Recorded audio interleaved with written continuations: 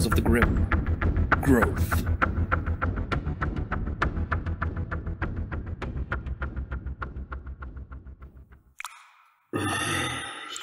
Just go and check it out, he said.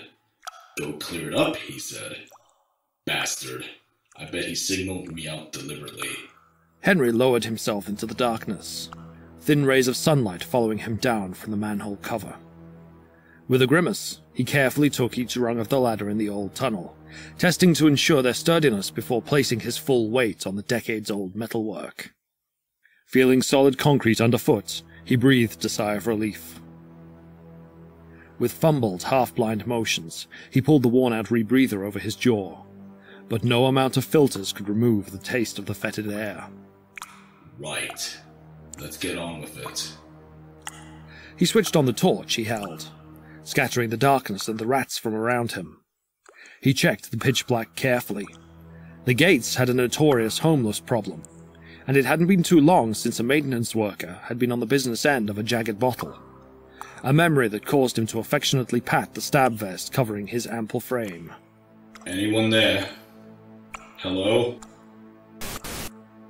What is it, Harry? Henry, you down there yet? Yeah, no thanks to you. Next time, don't pull the short straw. You found the blockage yet?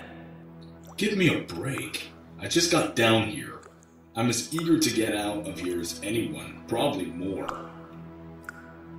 Yeah, well these biscuits don't eat themselves. Best hurry up. I'm looking at the readout here, and it should be coming from junction 32J. Just head over and sort it, then you'll be back up here with the rest of us surface dwellers. As long as I don't get stabbed first. Whatever half-hearted response the foreman gave, Henry didn't notice. Instead, he focused on picking his way over strange patches of mushrooms growing from the cracks in the floor. He overstepped and crushed one of them under his boot, slipping a moment before he could steady himself against the wall. Oh shit. You're right there, Henry. Yeah, just tripped. Any word on Mike, by the way? I heard the cut was pretty deep. He should be out of hospital soon. Can't have been any worse than what his local normally gives him. Good. I know who to complain at for all this heavy stab vest crap then. Ugh.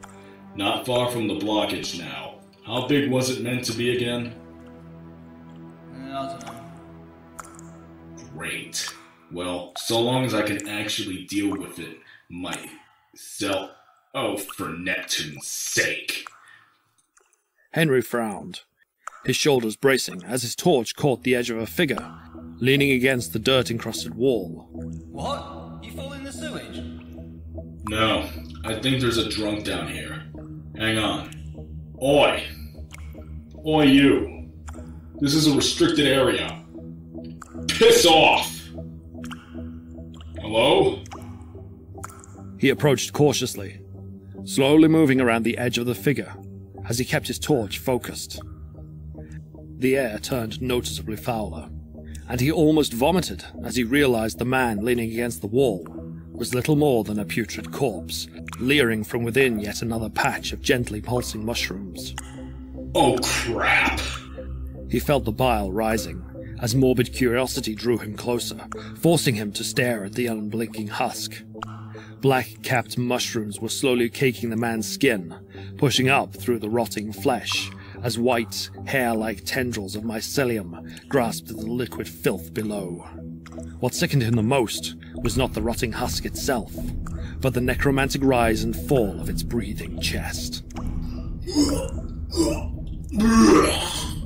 Unable to contain it anymore, his stomach retched at the sight, bile filling the rebreather as he clumsily tore it off. The torch fell to the floor, extending its light down the tunnel to reveal a shadowy forest of fungi that stretched off into the distance. He staggered back, coughing, looking disbelievingly at the jungle-like tree of mushrooms ahead, feeding off the slurry across the floor. Shocked, he reached down to the torch, only to see more bodies twitching beneath the web of white fibers that spread from the fungal growths across the floor. What sane part of his mind remained begged him to run, but shock and terror dulled him, and left him speechless and frozen in disgust and horror. Even as he stared, a ripple moved through the foliage, a gentle rattle filling the silence. Henry snapped back to his senses, horrified to see the rotting figure start to move. White fibers pulled on the tearing muscles, reaching the deathless limbs up like some kind of rotten puppet. Henry staggered back, too terrified to even scream. At last, adrenaline kicked in, and he snapped forward to grab the torch, horrified as the white root-like fibers reached up for the warmth of his hand. He slapped them away, unaware of the rising rattle behind him.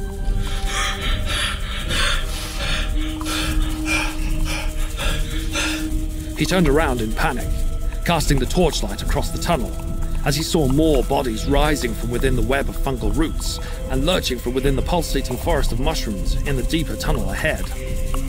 Sightless horrors gazed back at him, black mushrooms pulsing across their decaying flesh with small puffs of dusty spores. Not just men, but rats and other vermin pulled free of their slumber, staggering towards him with nightmarish cracks of brittle bone. Last bit to get, Henry. Get a move on. He turned and tried to run, only to see it rise from the filth of the floor. A thing that defied logic loomed, brown capped with a luminous hood that hissed and rattled as a long stinger withdrew from within its fungal flesh.